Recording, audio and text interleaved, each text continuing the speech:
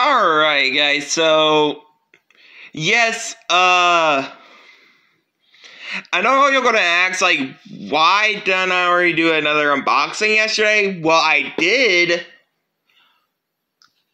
which was from eBay.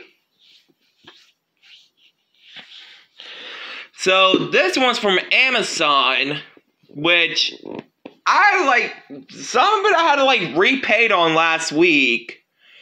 The other one I bought a game, so yeah, here we go. Okay guys, so we're doing a unboxing of Toy Factory's Pokemon Plush, Jigglypuff. So yeah, let's go ahead and unbox it, shall we? Alright, here he or she is out of the bag. So here's the tag. It's not Jazzwares, it's actually Toy Factory.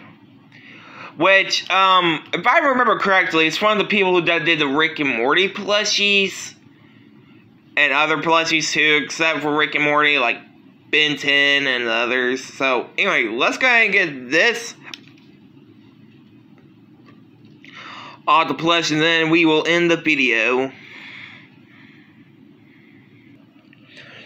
Alright guys, so here it is without the tag on. But anyway, I hope you guys like, comment, subscribe.